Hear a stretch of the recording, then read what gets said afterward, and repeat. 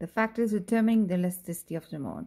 Just make sure you know the 6 factors and you're able to discuss them in short, just like 1 point on each.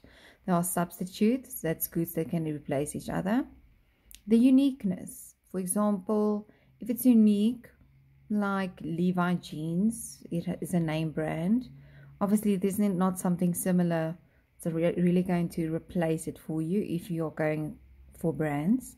Habit forming, like smoking or drinking or exercising, things that you don't easily give up. Urgency, meaning you need something now, immediately, like for example, you need to put in petrol in your car now. A time period, whether it's a year, month, a week. Necessity or luxury, meaning do I need it right now, I cannot live without it, or is it a luxury, meaning I can extend the purchase of the product.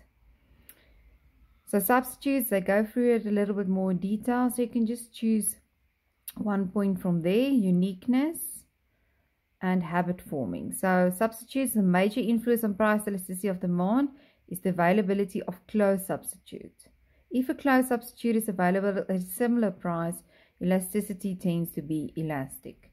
This means that if the price is raised slightly, consumers would switch to buy the alternative product. Uniqueness, the more unique a product, the less elastic the demand will be. Habit forming, the demand for habit forming product is inelastic because if you are used to smoking, for example, and even if the sin tax goes up, you will still buy the cigarettes, except now during lockdown, when you're not allowed to buy cigarettes. But like I say earlier on, people will still buy it on the black market, where they will maybe used to pay 18 Rand a packet of cigarettes, they will pay now 120 Rand a packet of cigarette. Okay, urgency. If it is possible to postpone the purchase of the good, for example, buying a dishwasher, the demand will be elastic. Time period, demand tends to be elastic in the long run and more inelastic over short periods. This is because it takes consumers a while to adjust to price changes.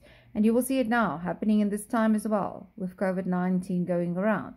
If inflation increases, and which already happened in some cases, it's going to it takes us time to get used to the new prices and to actually have the money to pay for the increase in the prices.